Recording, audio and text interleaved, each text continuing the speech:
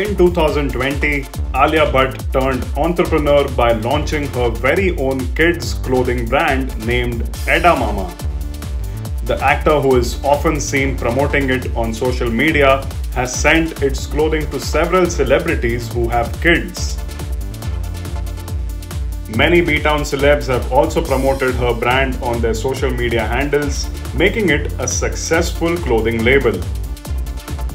Now, going by the latest report in the Economic Times, Alia's brand is all set to be acquired by Mukesh Ambani and his daughter Isha Ambani. Reportedly, the multi-billionaire father-daughter duo is bolstering their foothold in the thriving children's wear segment. And the acquisition is being seen as a strategic move by the Ambanis, as the brand is already a known name in the segment. The report further stated that Alia's brand was believed to have an evaluation of over rupees 150 crore earlier this year, and the Ambani father-daughter duo has proposed the acquisition for around rupees 300 to 350 crore.